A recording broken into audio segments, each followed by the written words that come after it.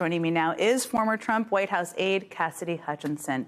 Thank you so much for being here with me. Every time I watch that footage of you testifying, I just think of how courageous that was and how much poise that required. So I hope when you watch it, that's how you feel as well. But I wanted to talk to you about Trump's words, because we heard Trump's lawyers today, earlier this morning, downplay the impact of his words. That was essentially their argument. And yet January 6th is, of course, a glaring example of people following his direction. You talked about this a lot in your book.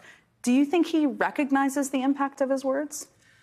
Thank you for having me, Jen. And yes, I absolutely, I believe that he knows the impact of his words, and I believe that because I've heard him say it. And I think when, You've heard him say, I know people listen to me. Yeah, absolutely. And I think that that's evident, too, from just how he's been able to get away with how often he has tweeted and the rhetoric of his tweets.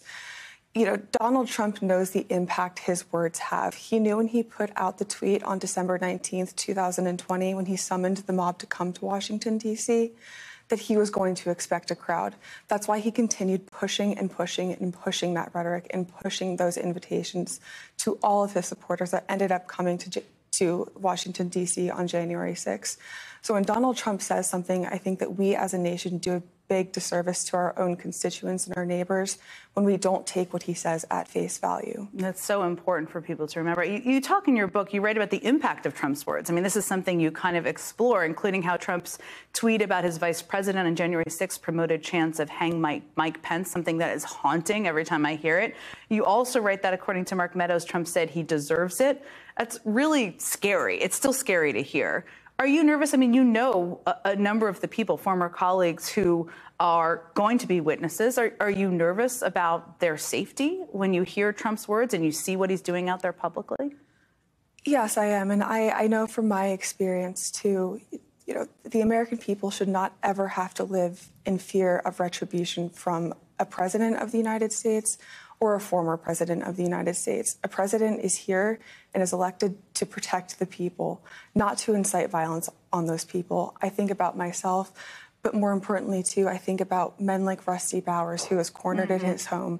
I think about Ruby Freeman and Shay Moss. I think about members of Congress on the January 6th committee who needed security details, or even up until a few weeks ago during the speaker's race, how there were members who weren't voting for Jim Jordan, who had violence unleashed on them, and they were Republicans just because they were not planning to vote for the individual that Trump had personally endorsed. This violence has become, unfortunately, somewhat normalized in our society, and I know that I don't want to raise my children or have to explain to my grandchildren why we let America get to this point. It's such an important moment to think about where you are in history. I mean, you've been out there publicly. That has not been easy, I imagine. Some of your former colleagues have also been out there publicly speaking out. What would you tell those of your former colleagues who are concerned but haven't come out publicly about the importance of doing that at this point in time? I think about, and the Washington Post put out a good story today about that, Jen, and there are a few particular quotes that stuck out to me, but towards the last half of the article, there were former Trump aides, anonymous former Trump aides, but I will point out that they were given masculine pronouns. So, namely, primarily men who were speaking with the Washington Post anonymously about how they might want to speak out if he is the nominee, or they don't think it's worth speaking out because they'll lose clients. And what I'll say to them, I do understand a fear of retribution. I do fear backlash. I do understand their fear of backlash.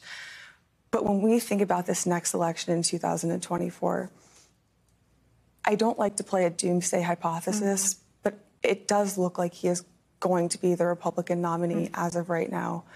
If Donald Trump is elected president again in 2024, I do fear that it will be the last election where we're voting for democracy, because if he is elected again, I don't think that we'll be voting under the same Constitution that we would be if Joe Biden is elected in 2024.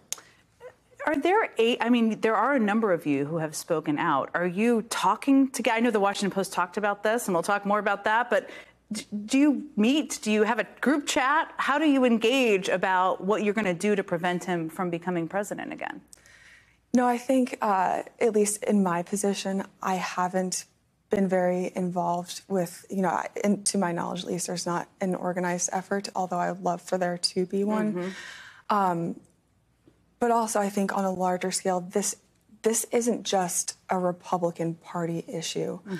I think right now it is so important for Democrats and for Republicans to come together to bring light to this issue. You know, this isn't about political parties. I hope that there's one day where you and I can sit at this table and we can talk policy and have a productive policy conversation, because I'm sure that we would be able to hopefully have a very productive conversation on that. But this next election, we're looking at a ballot, or we're potentially going to be looking at a ballot, where we're fighting for our democracy, where the candidate that we're voting for and Americans have to vote for is either going to be able to sustain our democracy or is going to let it die.